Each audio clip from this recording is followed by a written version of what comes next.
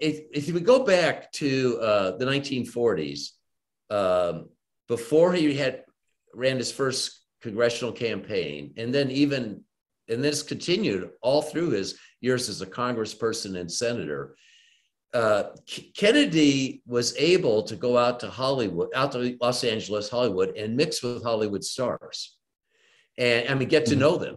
And the reason he was able to do this was his father had actually worked for 5 years back in, I think it was late 1920s, as a Hollywood producer. He actually did. And he actually took over the career of Gloria Swanson, who was the biggest, female star of the day. And so with those connections, and with of course all the ways wealth works for one, and the fact that Kennedy was an attractive young man, he was able to mix in that world, and he got to know them.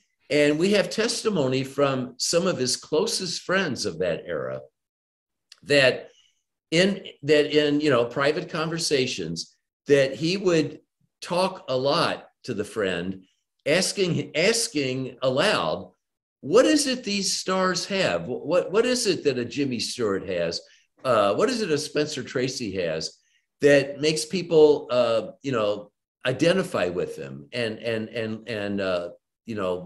like them, et cetera.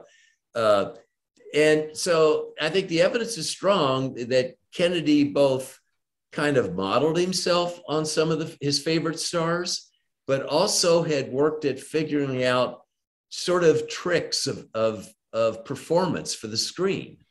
And that he then was able to bring that to television. Outrageous History is produced by Northern Flicker Media.